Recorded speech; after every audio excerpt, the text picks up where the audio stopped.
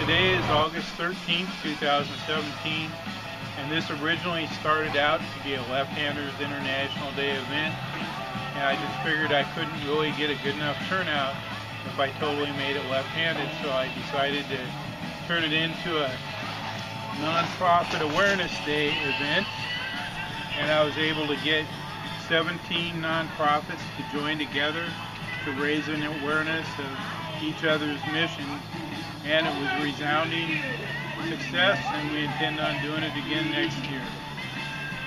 I brought my left-handed wall of fame here, some left-handed implements, keyboard, and I also brought some stuff that's hard for left-handers to use, and I have my Southpaw soundtrack playing in the background.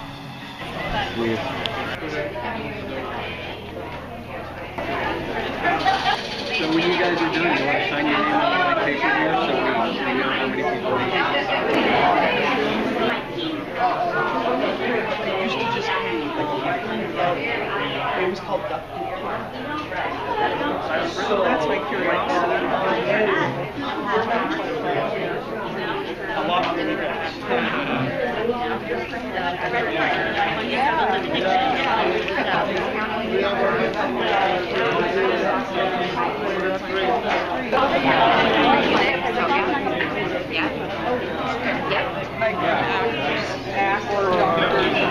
Oregon Food Bank, we have 21 regional areas that we are serving. We have Oregon and Clark County.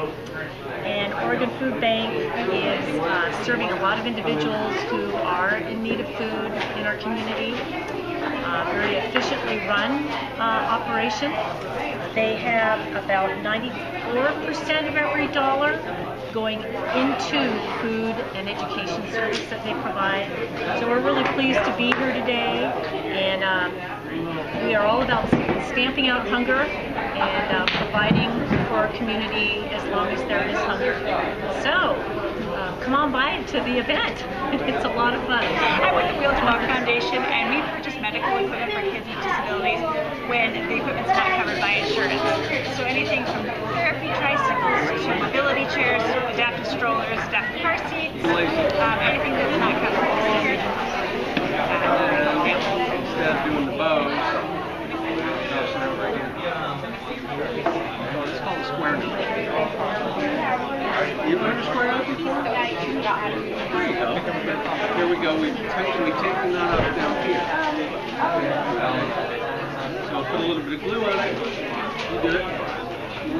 So yes, I'm Jim. I'm with Dreaming Zebra, and we provide art supplies to underprivileged kids, both here in Portland, around the United States, and also in about 4 different locations around the world. Currently we're sending stuff to Kenya, Tanzania, Ethiopia, Africa, Costa Rica. We've sent a bunch of stuff to Haiti every year. I don't know if we'll do it this year. We've got some other programs that we're looking at, so we don't know. We sent kids or sent art supplies to the refugee camps in Syria. We're talking about our international programs.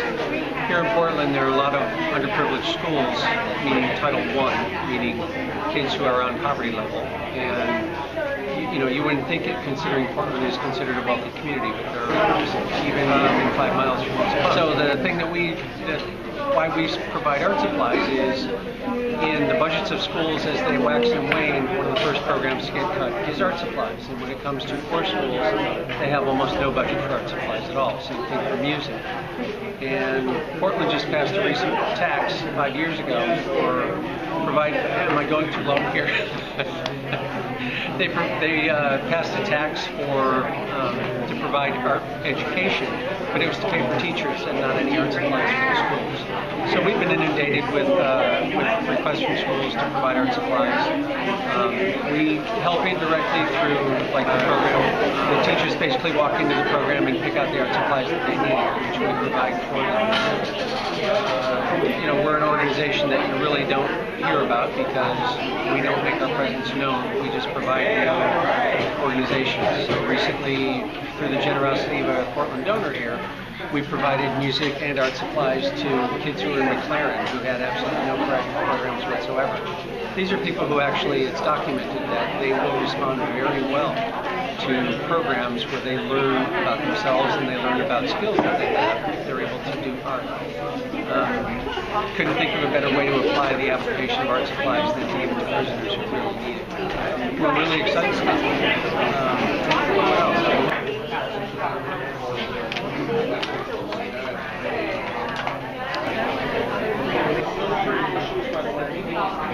Altiris is a nonprofit medical career college that includes 4 programs: medical assistant, medical billing and coding, massage therapy, and pharmacy technician.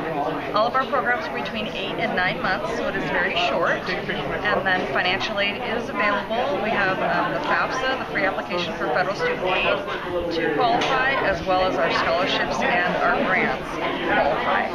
We have been at Beaverton for about 15 years. We just changed our name from Everest Institute to Altiris Career College because we're now nonprofit and have been for almost 2.5 years. We are small, so very comfortable to come in. We know you by name, and we would love to have you come for a tour.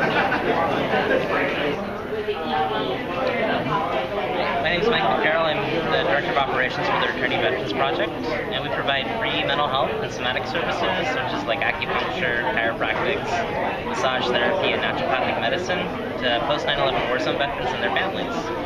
And last year we provided over 4,500 hours of services to over 400 veterans in Oregon and South Monty, for having us out today, and congratulations on a fantastic first event.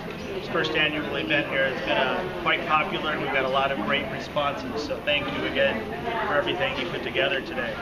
My name is Trevor Parker. I'm representing the Portland Community Tool Bank today, and one of our biggest impacts we really try to do is to increase impact and decrease costs. Portland metro area is really heavily, the community is really bent on community service, volunteerism, and community activism. That's really where our nonprofit comes into being. We're the one nonprofit that helps all the other nonprofit organizations in the community area. So as nonprofits need volunteers, they need tools for whatever their outreach programs are, we provide those tools that have a discount for loaning them to those nonprofits to be able to do their job more effectively and efficiently as possible. So, a wide variety of tools that we have, that's really what we have the ability to do. So, please come check us out at portlandtoolbank.org. Thank you.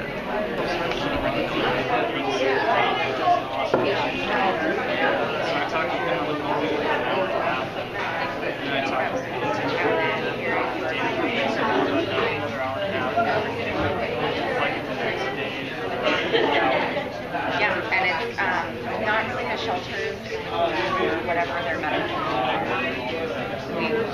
Yeah. We have a lot of their hired.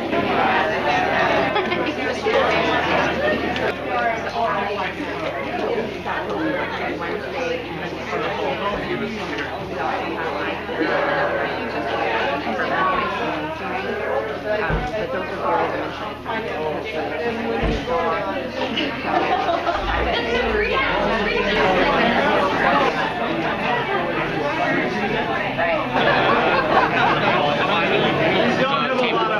Sunshine Awakening, which is obviously a nonprofit in this event. We do art therapy for people, like community art circle stuff, so they can come and share their creative energy with the circle basically. And we also give juggling lessons to anyone who wants them, but specifically to mentally handicapped people to help with their brain fitness and cognitive and coordination abilities. And then we make fresh juice for homeless people and other superfood type meals. And then we also do some music therapy stuff, and we make the free hugs t-shirts here and promote that as much as possible. And then some meditation and like Ayurveda classes, just like kind of for, I don't know what you want to call that, just like naturopathic therapy type stuff to help people with stress in day-to-day life, you know, I mean, it's all kind of part of that. It's creative, healing creative things. And then as well, part of the whole mission is to just help raise the collective vibration to help with the quantum shift in the collective consciousness, where everyone kind of just, wakes up and realizes that it's better to be more peaceful and unified and more of a sharing mentality than, too much selfish, like capitalistic stuff. So anyway, it's kind of all over the place. Also planting community gardens, superfood trees in like third world countries and stuff like that, or at least second and third world countries. So, it's just a compilation of positive stuff. But sunshineawakenings.org is the website, or the Sunshine Awake on Instagram. That's where often the most frequently updated content is. Anyway, So the Founders Clinic in Oregon City is ran by all volunteers, and we offer medical and eye care there, as well as referrals if it's something that we can't do. So we're signing up people today to potentially volunteer for us. We are looking for doctors, scribes, medical assistants, lab techs, front desk, maintenance people, and then we're also seeing if you are 18 and older, you're a resident of Clackamas County and you do not have insurance, we can get you filled out to be called for an appointment.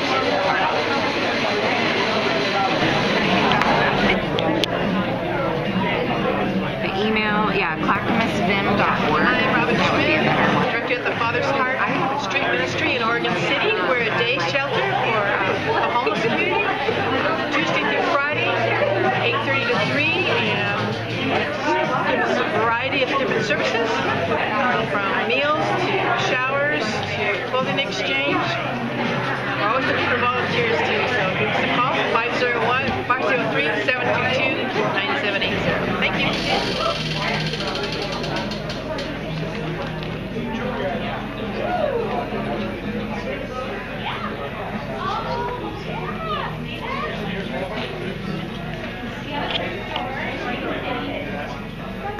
Hi, my name is Glenda Thompson, and I'm with MC Thrift Store and Outreach, and we are a nonprofit located in Oregon City.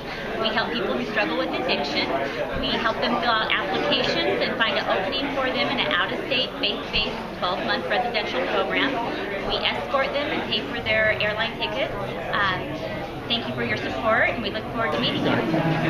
Hi, my name is Marcus. I'm representing M.O.V.E. Northwest, which is an organization that is the result of the Pacific Northwest Adult and Teen Challenge coming together with PPM, Because People Matter.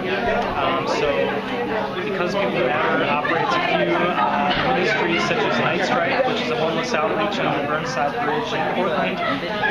We also have several after-school programs, and then the Teen Challenge, Adult and Teen Challenge side of things. For the Pacific Northwest region, we operate in Washington, Oregon, Alaska, Montana, and Idaho. We operate 12 men's and women's recovery centers. So these are year-long discipleship residential programs for people who struggle with drugs and alcohol and any life-controlling issue, really. So yeah, there's a lot of cross-pollination between the two organizations, and that's probably a pretty good overview.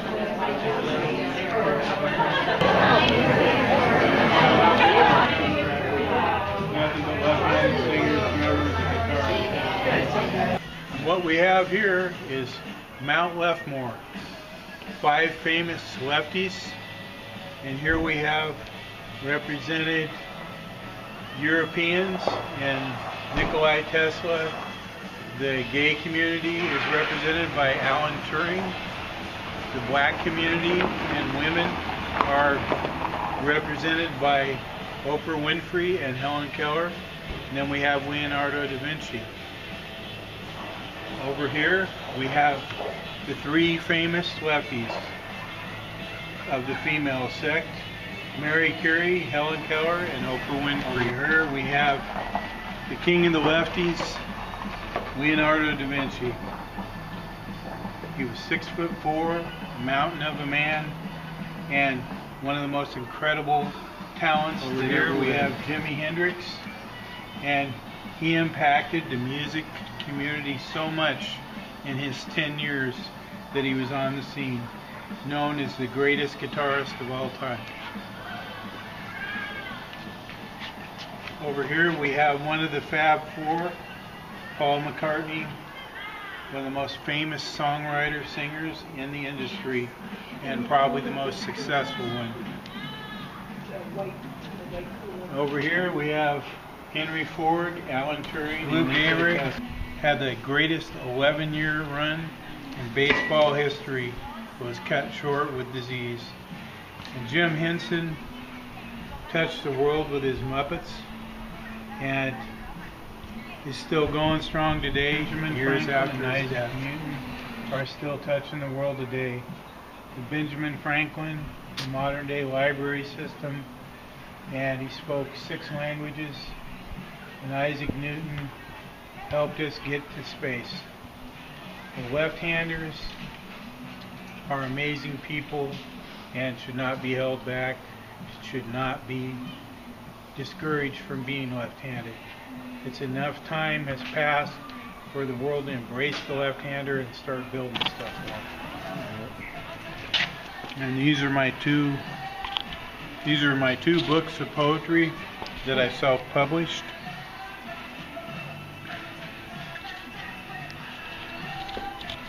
And in the background I have my Southpaw soundtrack playing, which is 50 songs by left-handed artists. And here I have a collection, my left-handed library, stemming from children's books to famous lefties to help people have a greater understanding of the left-handed equation. But what I was trying to accomplish with this Nonprofit Awareness Day is to show people that with a little effort and with projecting a vision of helping people, that bringing this many nonprofits together can really create an atmosphere of raising awareness. Awareness is the first step to creating lasting change.